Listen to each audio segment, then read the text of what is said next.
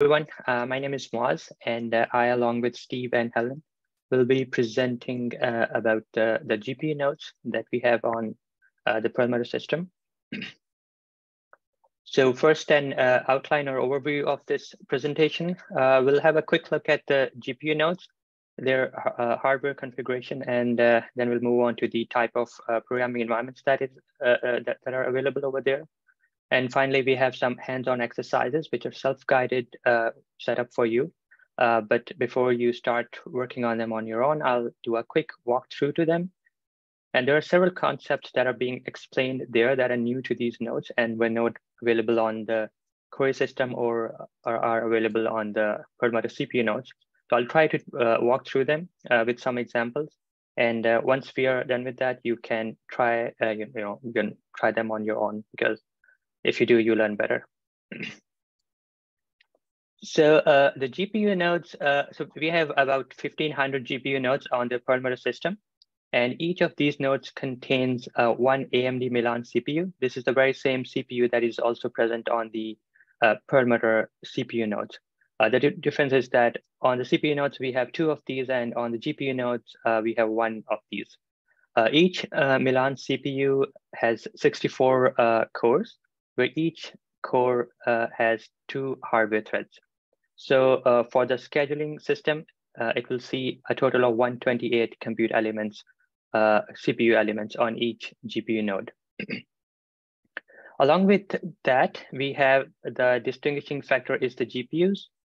We have 4 AMD NVIDIA A100 GPUs. And each of these GPU has 40 GBs of HBM, the high bandwidth memory, and is capable of performing up to 9.7 teraflops of floating points, the double precision floating point operations.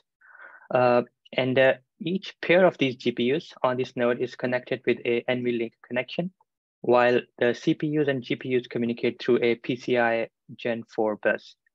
So it's a highly performant node. With that, we move on to the programming environment. So the programming environment is very similar to what is available on the CPU node, except we have some specific modules that are available or are loaded onto the GPU nodes when you have to build your code for the GPU. Except that everything is same as Eric explained. So all the module tricks that he shared, you can still use them on the GPU nodes. In fact, the code will basically be built on a login node, so everything will remain the same. Over here, I'll try to talk about the differences that are and that you must be aware of when you're building for the GPU nodes. Now, if you log into your terminal on Perlmutter and you do a module list, something like this will show up. And you can see that by default, we have this GPU module on number 18, you can see loaded. So when this is loaded, the system is configured, or the environment has been configured for GPU codes. And if you're looking to build CPU code, then you will have to unload this. But by default, this module will always be there, and we are assuming that you're building for the GPUs.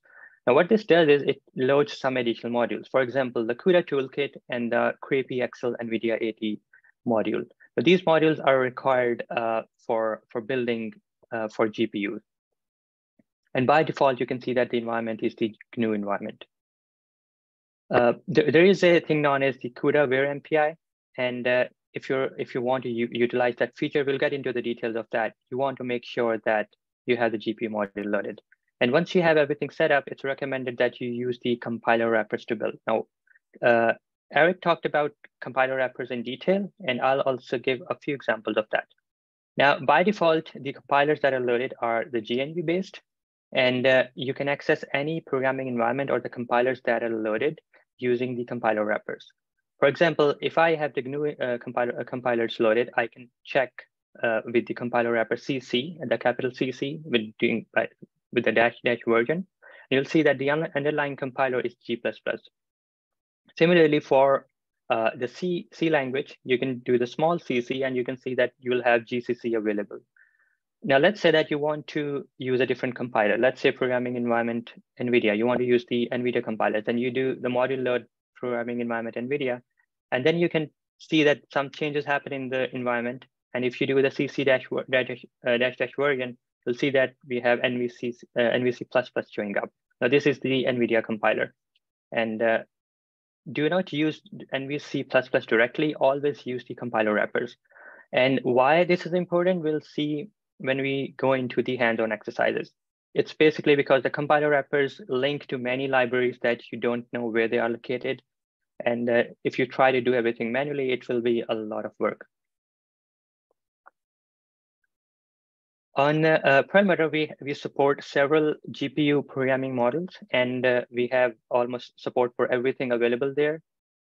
There are certain programming environments which suit better for which are suited better for certain programming models. So this is a list of our recommendation. If you're working with a CUDA code, it's recommended that you use programming environment NVIDIA, naturally, because CUDA is NVIDIA's proprietary.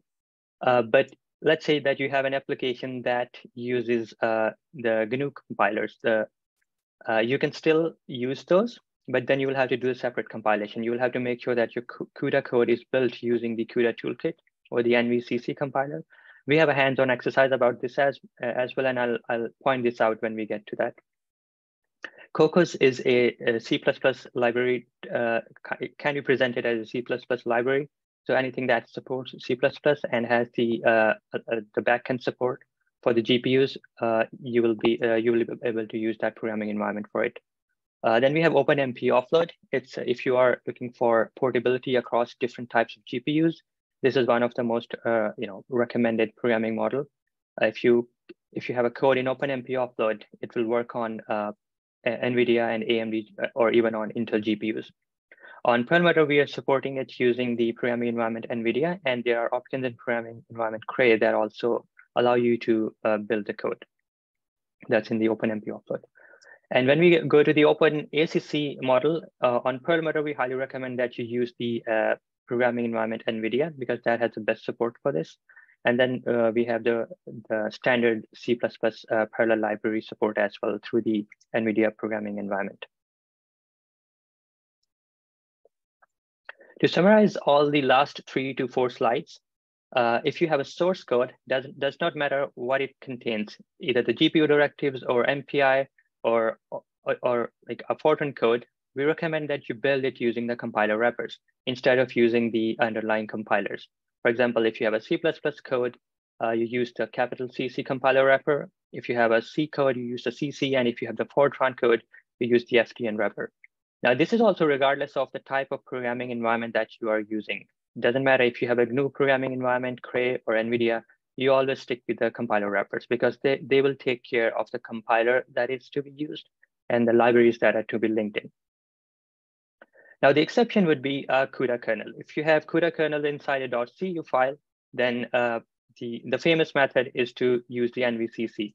But on Perlmutter, we have programming environment NVIDIA, which contains the NVC++ compilers, and you can even build the CUDA code with them directly. You just have to pass the appropriate flag. And we have also a hands-on example that explains this nicely. Now with this, we move on to the hands-on exercises, and that is where the bulk of information will come from. You may already be aware of this link. There is a GPU directory in this repo. And if you cd into that, you'll see a long README. That README is basically kind of a lab manual for these exercises. And you can read through it. I would suggest that you open it into a separate window and open all the code in your terminal and read through the README and try to follow the steps in the exercises. There is no, it's not kind of an assignment. You don't have to do anything on your own. You will be perfectly fine if you just follow the steps. And I would highly suggest that you open up the make file and look into it. Just ignore the code for now because code is just like a boilerplate vector addition code. But make file is what's important. Just look at what compilers are being used, how compilers are being used, and what compiler flags are being used. So what's covered in these exercises? We start off with a simple CUDA code. We try to make it more complicated. As we move forward, we add MPI into the mix. We try to build the MPI plus CUDA code with different types of programming environments. Then we talk a bit about the CUDA-ware example, where you are able to communicate between 2 GPUs across node directly. And then the GPU affinity, just like Eric explained, the CPU affinity, we also have affinity issues on these nodes. And finally, we have some exercises that talk about OpenACC and OpenMP on Perlmutter. As I mentioned, there are two important files in each exercise, a make file and a batch.sh file. Batch.sh file will mostly be the same, very similar, except when we talk about affinity. Make file is the most important one. Typically in our training, you would think that a source code file is more important, but since here we are trying to learn how to use the programming environments and how to build your code, so the make file here takes precedent. The source code would almost be the same in all the examples.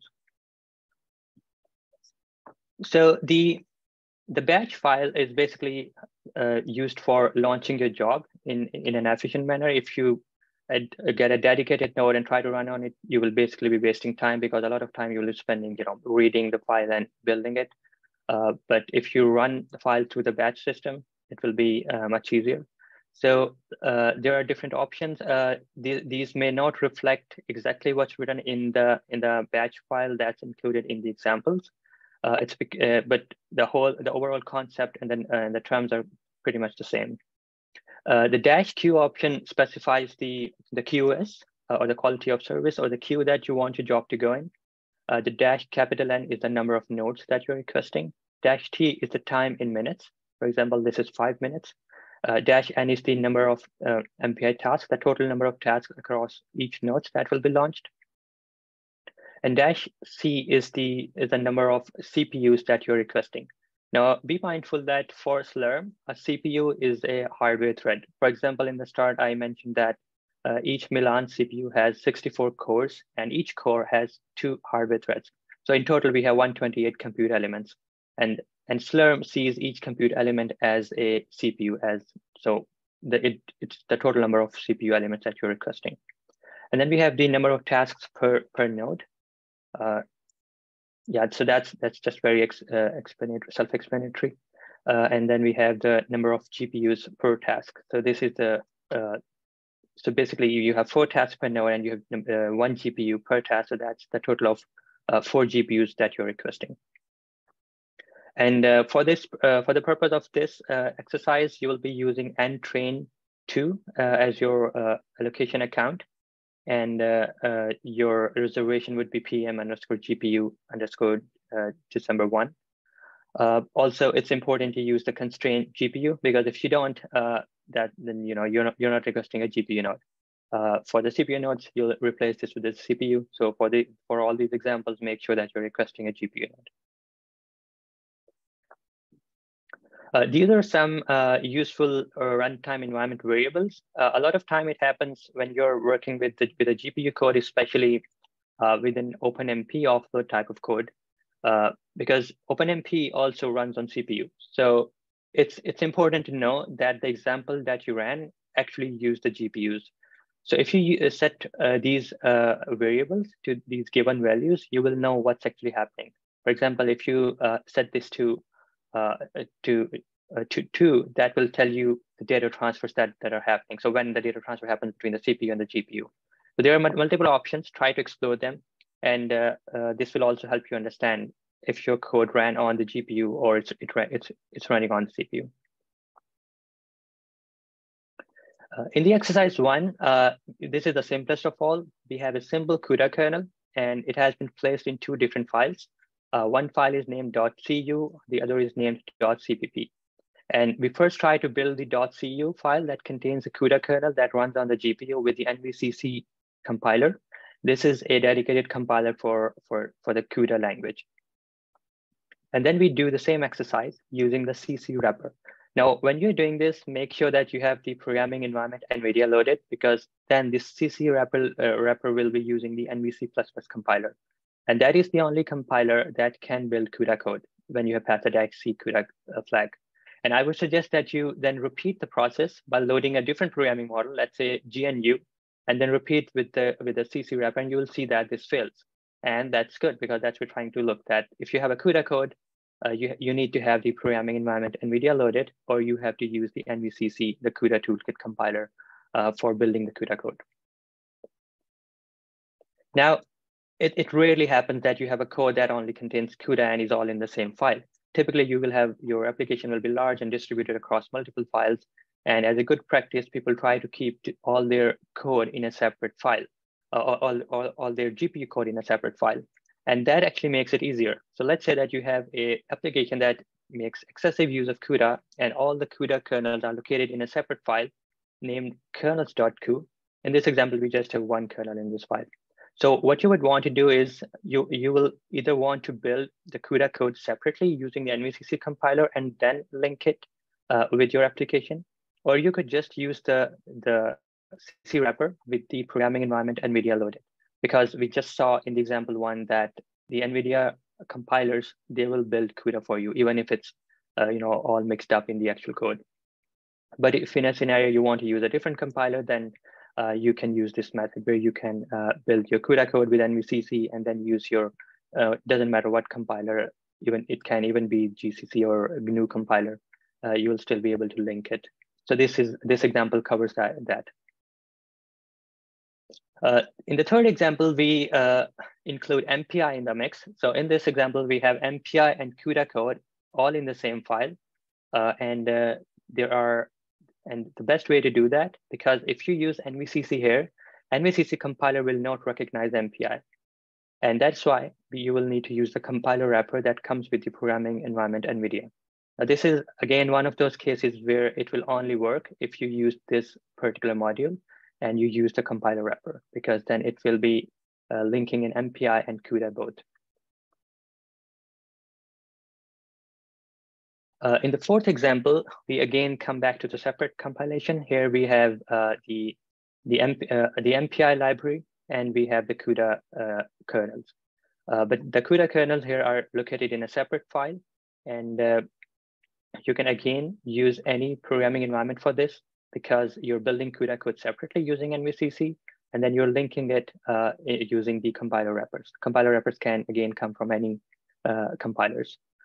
It's recommended that you use the compiler wrappers. You could still build the code if you were using, let's say, G++, but then you would need to write a bunch of, you'll need to link in a bunch of libraries. For example, CUDA runtime library is one of those that you'll be needing.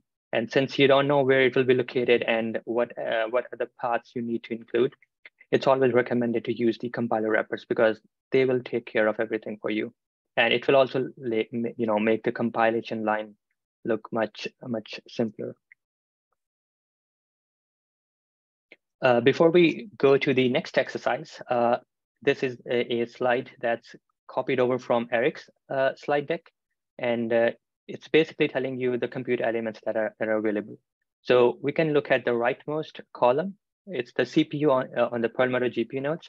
As was mentioned before, that on the Perlmutter CPU, you have 2 of those sockets, and on the GPU nodes, you have 1 of those. So everything is actually halved. Like the total physical cores is halved.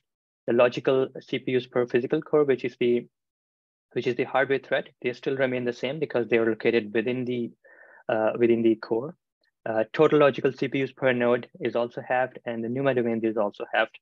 So we have 4 NUMA domains, while Perlmutter CPU nodes have 8 NUMA domains.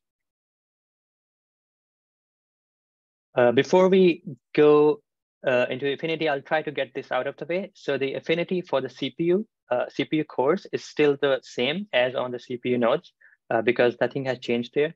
So it's recommended that you use the correct number of, you assign the correct number to the -C option, or the CPUs per task option if you write in the longer format. And to compute the correct number, you can use this equation. It's pretty simple. 64 is basically the total number of hardware cores that you have on the node, and K is the number of tasks per node. So let's say if you had 64 tasks, like in this example, the thing inside the braces would become 1, and the answer would be 2. And now 2 is the number of hardware threads that you're assigning to each MPI task. Now let's say that instead of 64 tasks per node, you had 32. Then this would become 4, and you'll have 4 hardware threads assigned per MPI task. So it's important to have this right, because you want to make sure that you're utilizing the resources best, and you're not pushing too many MPI tasks onto a single core when you have more available. And one way to push that is to add the dash CPU bind equal to cores option. And next, we will look at the GPU affinity. Now, as described before, on GPU node, we have 4 NUMA domains, and each NUMA domains contains a memory which is faster to access if accessed from within that NUMA domain. And across different NUMA domains, things become slower. Similarly, just like each domain has its own memory, each domain will be assigned a GPU. So this is something, it's what it looks like on the GPU node. We have 4 NUMA domains, and each NUMA domain gets a GPU. Now let's say that you had a MPI task which was residing in NUMA domain, let's say 0, and it was assigned a GPU, or it was trying to communicate with a GPU that was assigned to NUMA domain 3. Then naturally, it will have to take a longer path and things will slow down. So it is important that MPI tasks are assigned GPUs that are closest to them. And we'll see how to do that. So in exercise 5, we have 2 batch scripts. There is a batch script reg and a batch script close. The reg batch script is just the regular way of running things. Here, we don't specify any affinity. And what will happen is that every rank or every MPI task will be able to see all the GPUs that are available on the node. And in a typical application, when each rank is able to see multiple GPUs, we assign 1 GPU to each rank in a round robin fashion. Those of you who have been actively developing or porting their codes to GPUs would be aware of this. Now, what that does is it does not really care about if the GPU that is being assigned to a certain task is closest to it, or if it lies in another NUMA domain. To make sure that you're getting the closest GPU, you have to specify this flag, dash GPU bind equal to closest. And this has been demonstrated in this close.sh example. Now, when you run the code without the GPU affinity set, you'll see something like this printout. You can see that the rank 1 is able to see 4 GPUs, and it randomly or in a round robin fashion assigns a GPU to itself. And we print out the PCI ID of that GPU to differentiate what GPU is being assigned to what rank. But it does not really care if it's the closest. And you can see that every rank can see every GPU. But if you relaunch the same thing with the GPU closest affinity set, you will see that each rank is able to only see 1 GPU, and that is the GPU that is closest to it. Now, how do we know that it is the closest to it? So when you run this example, some information about the node topology will also be printed out, and we can use that information to see that we are getting the closest GPU. Now let's look at this orange highlighted region, the rank 5, and you can see that it is residing on core 33, and it has been assigned GPU number 41. Similarly, rank 4, which resides on core 32, has been assigned GPU number 41 as well. Now let's see where these cores reside actually, the core 32 and 33. From this, we can see that core 32 and 33 reside in NUMA node 2. And if we go to NUMA node 2, we can see that the PCI bus ID or the GPU ID that has been assigned to that node is also 41. So this all lines up. You can run this multiple times on multiple different nodes, and you can try to verify that it is actually working. And then you can try to run the example where we don't use the GPU binding and try to compare the results. And then we have the CUDA-aware MPI. So NVIDIA has this thing known as UVA, or the Unified Virtual Addressing. What it does is it allows the program to see the CPU and the GPU memory in a single virtual space. And what this makes possible is direct communication between 2 GPUs. Let's say you have 2 nodes. For example, in this case, you have node 1 and 2, and you want the GPU 1 to send a message on GPU 1 on node 2. Typically, what will happen is that this message will be first sent to the CPU memory on the parent node. Then it will be sent to the CPU of the target node, and then it will be sent to the target GPU. So that's a longer path. But if you have the CUDA-aware MPI option available, you can send the message directly from one GPU to the other on a remote node. And that is a facility that we have available on Perlmutter. The Cray MPitch build that we have, it targets this, it utilizes this underlying technology. and it gives you the performance that is capable of direct communication. Now, how to use this? So as I showed before, that by default, a GPU module will be loaded. Now, this module does a lot of things. It loads other modules and also makes sure that there are certain environment variables that are set up for this type of CUDA-aware MPI to take place. And if you have this module loaded, you don't have to do anything else. You will just build your code as usual, and everything will be taken care of. Sometimes you may be running into issues, and the first thing that you would want to check is, was your executable CUDA-aware MPI capable? And you can simply check the type of libraries that were linked in. You can do the LDD on the executable or the library that you have that you're using, and you'll see that you'll have this library.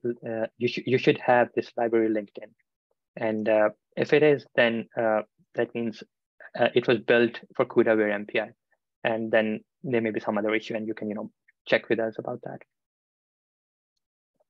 So example 6 tries to explain this concept. There is a simple example that shows you how to do this. It sends a message to the GPU located on a remote node and tries to verify that the message was received correctly. And then in the exercise 7, we explore OpenACC and OpenMP offload methods. So these are two programming models other than CUDA that you can use to target GPUs. And this example contains the same kernel that previously we had in CUDA in the other example, and just rewrites them in OpenACC and OpenMP. So you can compare and contrast these three kernels and see how these three models differ from each other. Over here, we have tried to keep OpenACC and OpenMP codes in the same file. We separated them using if-def statements, so you can easily compare and contrast between those two. Now, there are you can use, so for OpenMP, you can use programming environment Cori as well. And for OpenACC and OpenMP, they both can be built using programming environment NVIDIA. Now, this is the model that is recommended if you want to target these two. But if you have some serious dependence on Cori programming environment, then you will have to go with the OpenMP. Now, in order to build code for OpenMP, you need to pass the -mp equal to GPU flag to the CC wrapper that's contained in the programming environment NVIDIA. And if you want to build for OpenACC, you will pass the flag -acc. The example, so within the exercise 7, there is an example that also explains how to use OpenACC and in Fortran using the Fortran wrappers. So you can also look at that if that is of interest to you. That is all from my end. Thank you very much. And I think we have some time left, so you can try to walk through the exercises, the hands-on exercises, and we will be available here to answer your questions. Thank you very much.